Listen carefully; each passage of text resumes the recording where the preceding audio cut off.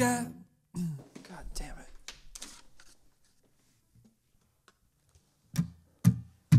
Well, she got bangs and I got sober. I think you'd get along if you were here to get to know her, and you'd understand why I say this. Machine used to kill fascists back in the day.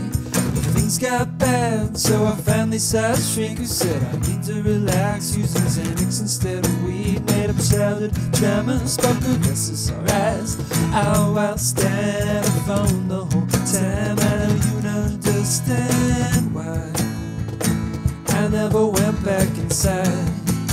I'm buried in bullshit, locked in a system of scamming each other as if love's in the profit margin. Virtue signaling the way out of the maze where we're forced to compete against each other for zero sum win. But this machine used to kill fascists. It used to be a means of liberation from the hegemony. Now it's accessory rebellion for your identity that you can purchase from the counterculture industry. Oh, I know you know what I mean.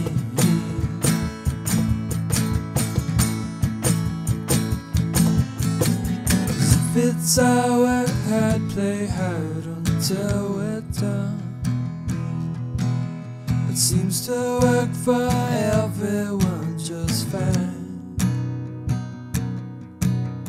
If there's no higher purpose I'm working toward, then what have I been doing this whole time?